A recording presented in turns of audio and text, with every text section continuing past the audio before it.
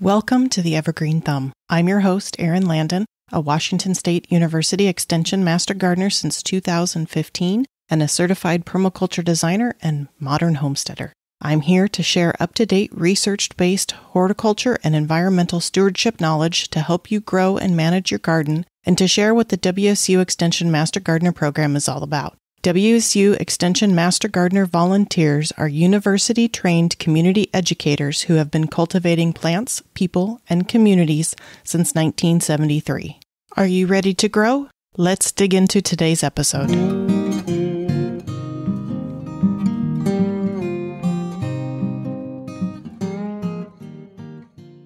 Welcome to episode 20 of the Evergreen Thumb. My guest today is Mark Amara. Mark is here today to talk to us about the link between geology and soil composition. He retired after 30 years from the United States Department of Agriculture's Natural Resources Conservation Service in Washington and Oregon, where he worked as a soil scientist, soil conservationist, and cultural resources specialist. Since then, he's worked as a Food Alliance farm inspector, certifier, evaluating dryland and irrigated row crop farms, using sustainable agricultural practices, and as a professional archaeologist. He's been a WSU Extension Master Gardener volunteer in Grant Adams counties since 2007 and the volunteer program co-coordinator since 2018. He co-authored a book on the geology of Grant County, Washington, and has written numerous articles on geology, soils, farming, and gardening. Before we join Mark, let's jump into the May gardening calendar. So working on planning in May, it's a good time to prepare and prime your irrigation system for the summer months. You can use a soil thermometer to help you know when to plant vegetables. Wait until the soil is consistently above 70 degrees to plant warm season plants like tomatoes, squash, melons, peppers, and eggplants. May is also a good time to place pheromone traps in apple trees to detect the presence of codling moth and to plan a control program of sprays, baits, and or predators when the moths are found. For maintenance, it's a good time to fertilize rhododendrons and azaleas with an acid-type fertilizer if it's needed. If they are established and healthy, their nutrient needs really are minimal. It's also a good idea to remove the spent blossoms. If you're looking to select new roses for your garden, choose plants labeled for resistance to diseases. Fertilize roses and control rose diseases such as mildew with a registered fungicide. In planting and propagation, it's a good time to plant dahlias, gladioli, and tuberous begonias about mid-month, depending on your climate. And you can also plant chrysanthemums for fall color. And it's also a good time to get started with some planting in the vegetable garden. Depending on where you are and when your last frost date is, you can start getting into brassicas, squash, peppers, things like that, beans. It's going to depend, at least in Western Washington, most people wait until mid to late May, Mother's Day to Memorial Day, for putting peppers and tomatoes in the ground. For pest monitoring and management, if an unknown plant problem occurs in your garden, contact your local WSU Extension Master Gardener program. If you are unsure of how to contact them, call your county extension office and they can get you in touch with the appropriate people. Managing weeds while they're small and actively growing with light cultivation makes them much easier to manage. If the weed goes to bud, they're going to seed, and it's going to be a lot harder to manage them, but also they have a more substantial root ball, and so you'll be losing more soil than if you pull them out when they're small. Leaf rolling worms may affect apples and blueberries, so prune off and destroy any affected leaves. Monitor aphids on strawberries and ornamentals. If present, control options include washing off with water, hand removal, or using registered insecticide labeled for the problem plant. Read and follow all label directions prior to using any insecticide. Promoting natural enemies, such as predators and parasitoids that kill or eat the insects, is a longer-term solution for insect control in the garden. Spittlebugs may begin to appear on ornamental plants as they foam on stems. In most cases, spittlebugs don't require management. You can wash them off with water or use an insecticidal soap as a contact spray. Just be sure, again, to read and follow the label directions. Other insects like Cabbage worms, cucumber beetles can be controlled by hand removal, placing a barrier over newly planted rows, such as a screen or a row cover. Again, root maggots in cole crops like broccoli and cabbage, again, with row covers, can help prevent infestation. Monitor rhododendrons, azaleas, and primroses and other broadleaf ornamentals for adult root weevils. You can do this by looking for fresh evidence of feeding, which is notching at the leaf edges. Try sticky trap products on plant trunks to trap weevils. Protect against damaging the bark by applying the sticky material on a 4-inch wide band of poly sheeting or burlap wrapped around the trunk. Mark the plants now and then manage with beneficial nematodes when the soil temperatures are above 55 degrees. If root weevils are a consistent problem, consider removing plants or choosing more resistant varieties. Control slugs with bait or traps and by removing or mowing vegetation near garden plot. Monitor berries such as blueberries, raspberries, and other soft fruits for spotted wing Drosophila. Learn how to monitor for spotted wing Drosophila, flies, and larval infestations in fruit. A good source reference for any sort of pest management is Hort Sense, and I will link to that in the show notes. You can look up by the plant or by what you believe the insect to be. And now, let's turn over to Mark. Mark, thanks for joining me today. Welcome to the show. Well, thank you. I'm glad to be here.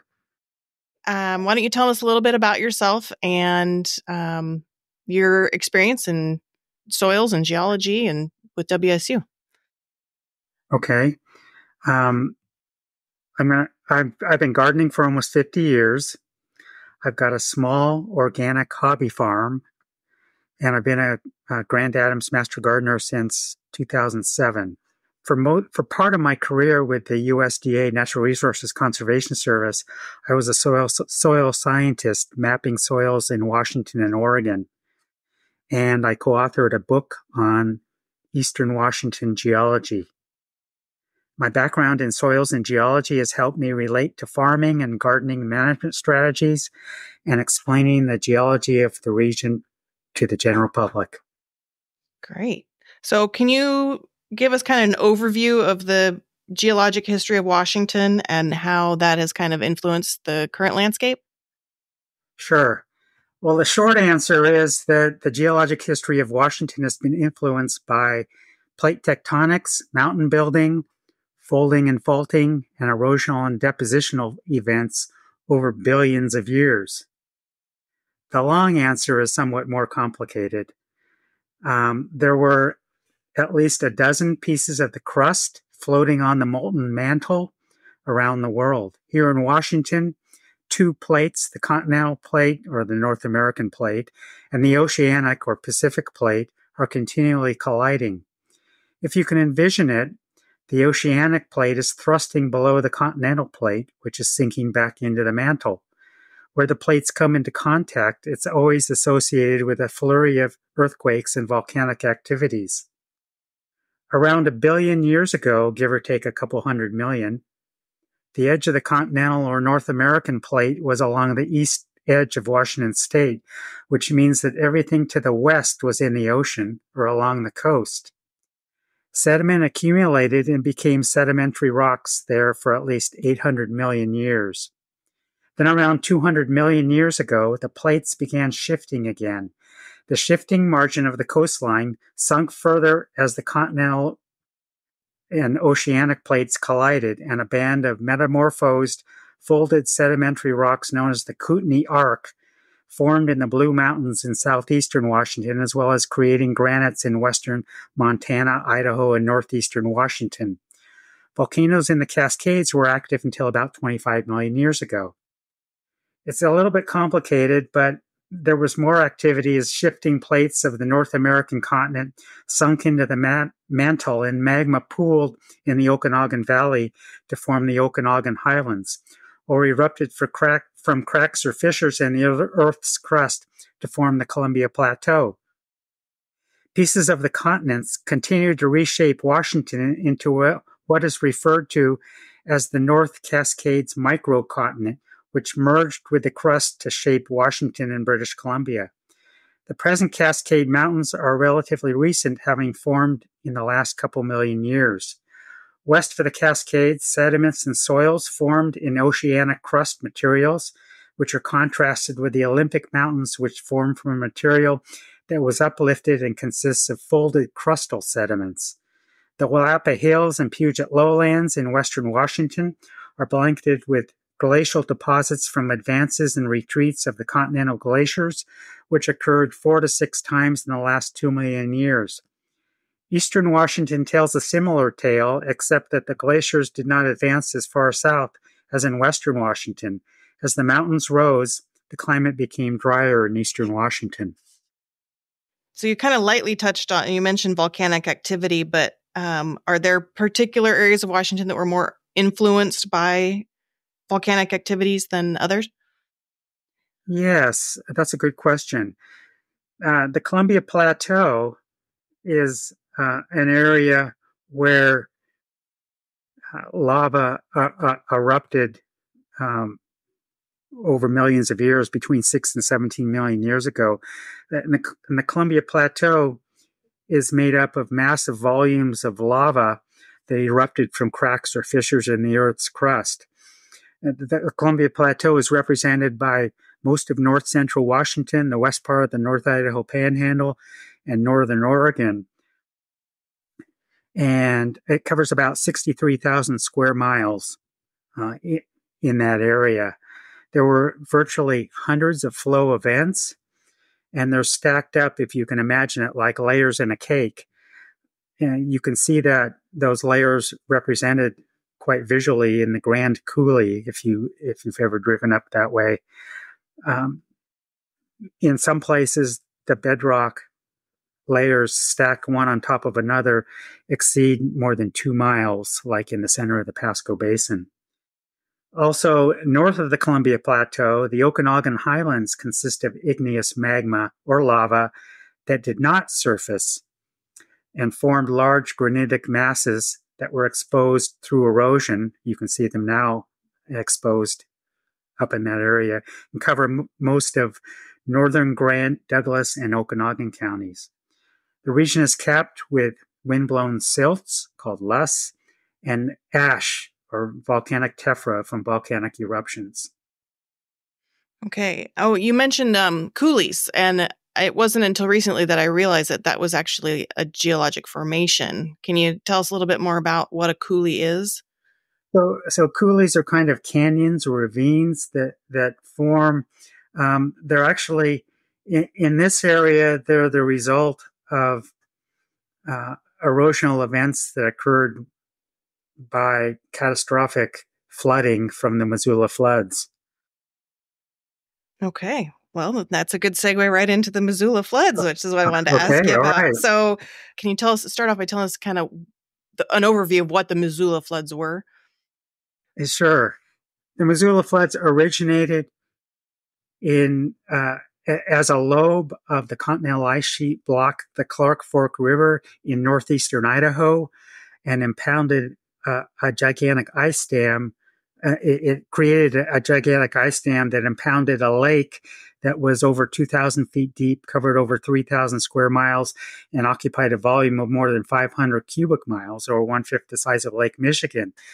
Several times during the last couple million years, that the dam holding the water back was breached, causing sediment, ice, rock, and water to explode literally downslope to the west through the Clark Fork and Pend Oreille valleys, down the Spokane Valley into the Spokane River, into the Columbia River to outlet eventually into the Pacific Ocean. It's believed many of the early floods were pretty much confined to the Columbia River proper. It's only the most recent floods, the floods between 14 and 20,000 years ago, that were diverted out into the Columbia Plateau. Okay. So it was the outflow of those floods that helped carve the coulees? Yes. The coulees that were created in the Cheney Police Scablands and the Grand Coulee and Crab Creek and there were several flood channels that emptied into for example, the Quincy Basin. So we had the Grand Coulee, which is the longest, deepest, and widest channel. Then there was Crab Creek, which also emptied in the Quincy Basin. Bowers Coulee, Esquatzel Coulee, and Lynn Coulee all emptied into the Quincy Basin. And what's interesting is that as all these flood channels converged on the Quincy Basin completely filled up.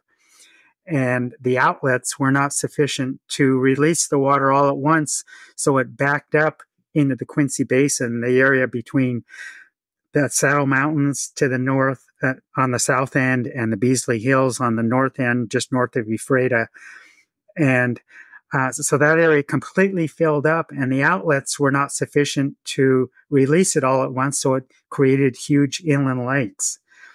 And there were eventually outlets created through the Drumheller channels, which are another series of coulees, and Lower Crab Creek. That's where Lower Crab Creek exits. And in 3 locations north of the Frenchman Hills at Crater Coulee, Potholes Coulee, and Frenchman Springs Coulee. And those are all coulees that can be, that are easily accessed now. So would the lakes, the inland lakes, would that have been like Banks Lake and in that area, or? No, that it would have been farther to the south of Soap Lake. So as material exited the Grand Coulee at Soap Lake, then it entered the Quincy Basin, which was a low-lying area. Okay.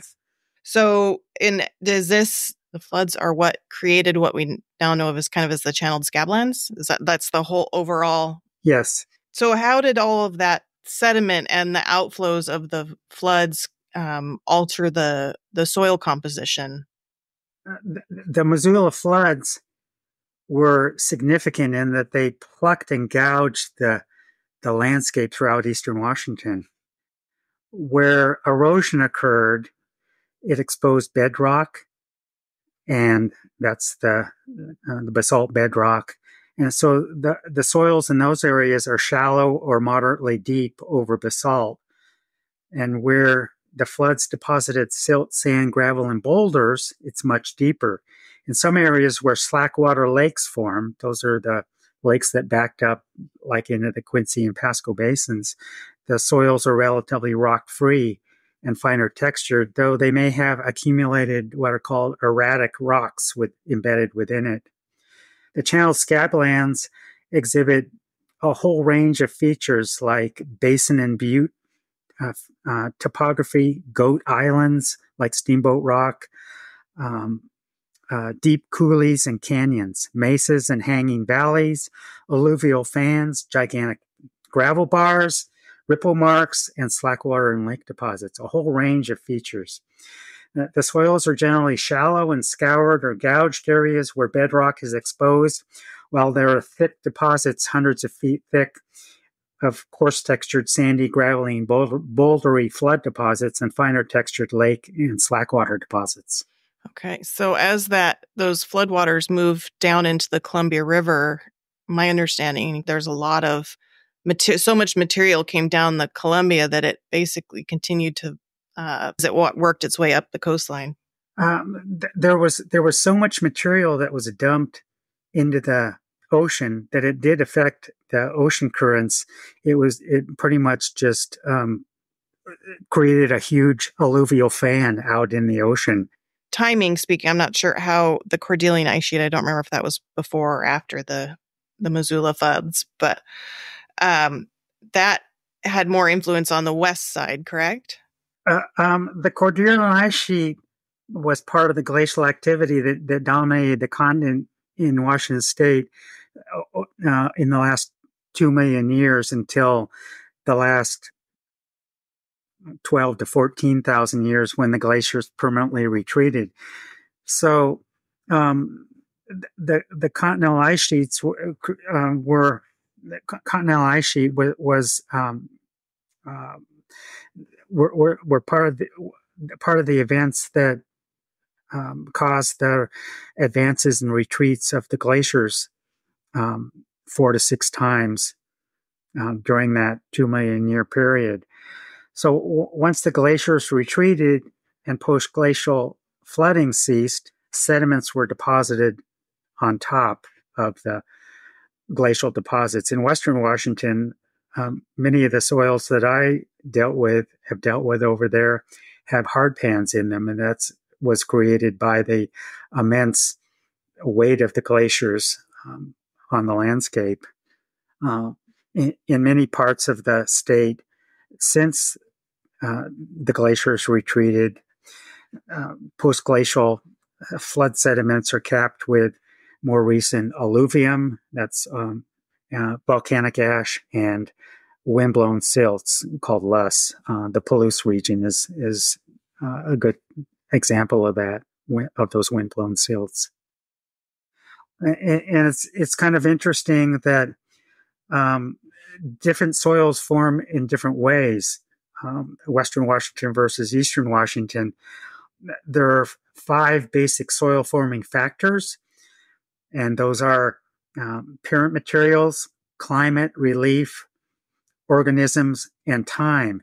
All soils formed in parent materials vary by climate and relief, are influenced by plants, animals, and human activities over periods of time. So they're all different, and it depends on all those factors interacting with each other to get a particular suite of characteristics.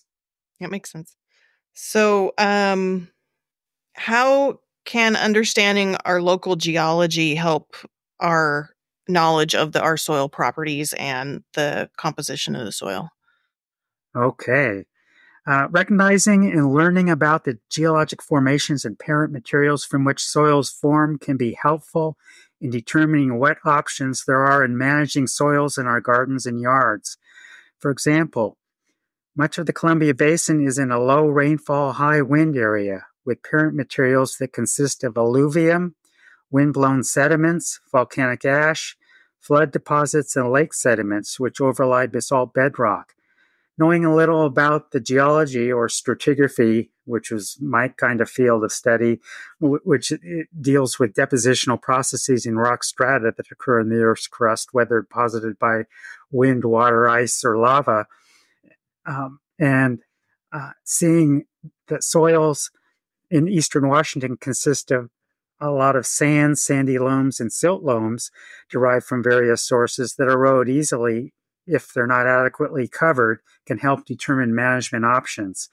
Shallower soils over basalt bedrock or those with water tables or other restrictive features like hard pans have more restrictions on use and management than deeper soils.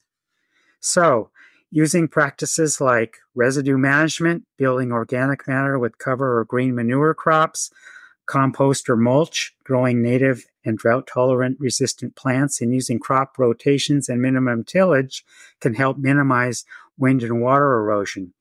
In the Palouse or in higher rainfall areas, using these same practices helps soils from washing off down slopes or leaching during wet areas. And these same practices are applicable to anyone who gardens to help build soil tilth, keep it from eroding, and keep it healthy.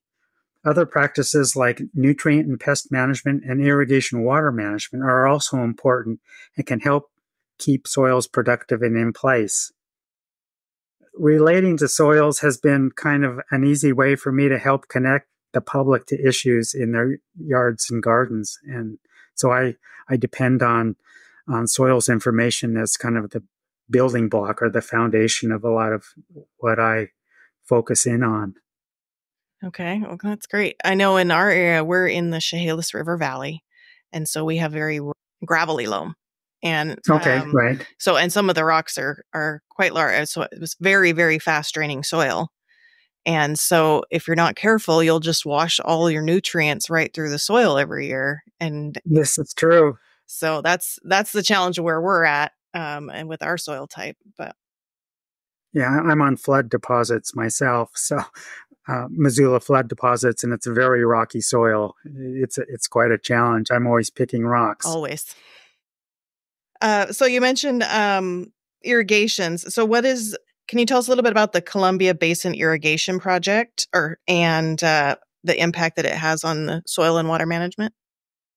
The Columbia Basin Irrigation Project was an irrigation project that was authorized in 1935, and it began delivering irrigation water, power, and flood control in the Columbia Basin beginning in 1952. Today, there are over 70 different kinds of crops grown on nearly 700,000 acres of land in a bunch of counties: Adams, Douglas, Franklin, Grant, Lincoln, and Walla Walla counties.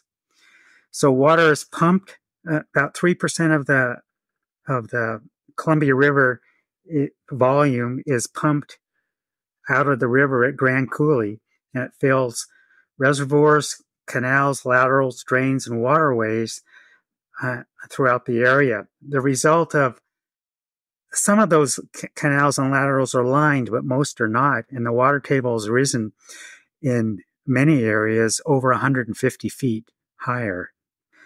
Before the introduction of irrigation water, farming and gardening depended on wells and annual rainfall. And in our area, we're in a 6 to 9 inch annual rainfall zone. So it was pretty desert-like. With guaranteed availability of irrigation water, the desert has been turned into an oasis, and the Columbia Basin has been transformed into one of the most productive farming and growing areas of Washington. Many soils that were once dry now have water tables and can't be farmed. Others are sub-irrigated and require little irrigation. Irrigation systems, at least on the farmland, have changed from rill, gated pipe, and flood irrigation to much more efficient irrigation systems using sprinklers and drip irrigation, which uses water more efficiently and reduces runoff and leaching of soils and fertilizers. As water shortages and costs affect nearly everyone here in the Columbia Basin, using irrigation water management practices and drought-tolerant or native plants is becoming more of a necessity. So I know a tool that I've used is the Web Soil Survey, and I know that's put out by the USDA, the NRCS. So can you tell us a little bit about it and how home gardeners can utilize it to understand their soil composition? Yeah, I really depend on Web Soil Survey a lot. It's a wonderful tool for gardeners, and people can learn about basic soil properties of the land that they manage or they own. It's web-based. It provides maps and descriptions of soils all over the U.S., and you access it by address. You can put in your personal address, section, township, and range, soil survey area. There's a whole suite of ways to access it. Soil scientists working cooperatively through agencies, university, and the Agricultural Resource Service are mapping or updating soils across the U.S. I was one of the USDA NRCS soil scientists who mapped soils in Grant and Clallam counties. By learning about the basic soil properties that make up any property are great ways to learn about soil properties and help guide people to maximizing its potentials. Properties like parent material, position in the landscape, drainage, texture, coarse fragments, depth to water table or bedrock, and others are really helpful and provide baseline data for all gardeners on using and managing their soils. More specific information is also available, like water holding capacity, shrink swell potential, plasticity and consistency, pH, vegetation, use and management, and interpretations for different uses.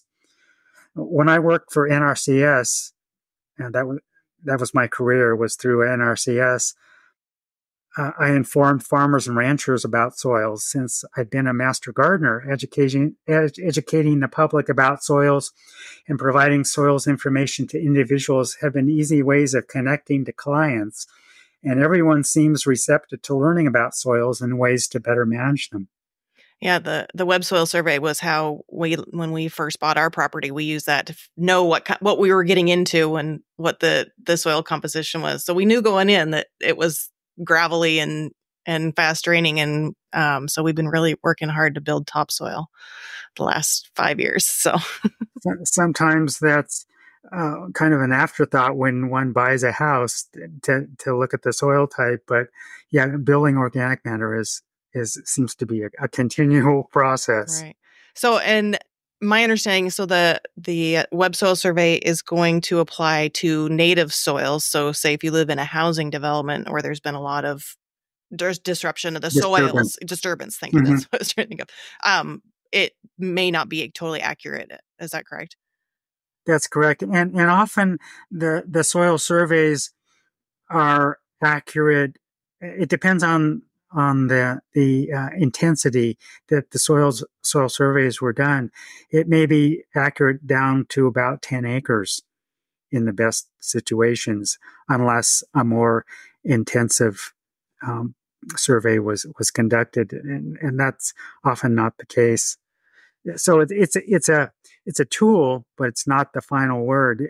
Ideally, if you want to figure out what the situation is in your particular plot, soil testing is a good way to find out what the existing conditions are and then work from there. And if I remember right from my training, which was almost 10 years ago now, you can do, like, if you put a soil sample in water and shake it up and it'll settle out, right? So you can kind of see the proportion, the distribution of sand, silt, and clay. Yeah. Yep. Let's see. I think that covers my questions. Is there anything that you would like to add? No, it has been actually pretty fun. Well, thanks for joining me today. It was a great conversation, and I hope everybody learns a lot about Washington geology. I hope it's helpful for everyone. I appreciate your willingness to work with me on it. Thank you for joining us on this episode of the Evergreen Thumb, brought to you by the WSU Extension Master Gardener Program volunteers and sponsored by the Master Gardener Foundation of Washington State. We hope that today's discussion has inspired and equipped you with valuable insights to nurture your garden. The Master Gardener Foundation of Washington State is a nonprofit organization whose primary purpose is to provide unifying support and advocacy for WSU Extension Master Gardener programs throughout Washington State. To support the Master Gardener Foundation of Washington State, visit www.mastergardenerfoundation.org/donate. Whether you're an experienced Master Gardener or just starting out, the WSU Extension Master Gardener program is here to support you every step of the way. WSU Extension Master Gardeners empower and sustain diverse communities with relevant, unbiased, research-based horticulture education. Reach out to your local WSU Extension office to connect with Master Gardeners and tap into a wealth of resources that can help you achieve gardening success. To learn more about the program or how to become a Master Gardener, visit mastergardener.wsu.edu/get-involved. If you enjoyed today's episode and want to stay connected with us, be sure to subscribe to future episodes filled with expert tips, fascinating stories, and practical advice. Don't forget to leave a review and share it with fellow gardeners to spread the joy of gardening. Questions or comments to be addressed in future episodes can be sent to hello@theevergreenthumb.org. The views, thoughts, and opinions expressed by guests of this podcast are their own and do not imply endorsement by Washington State University or the Master Gardener Foundation of Washington State.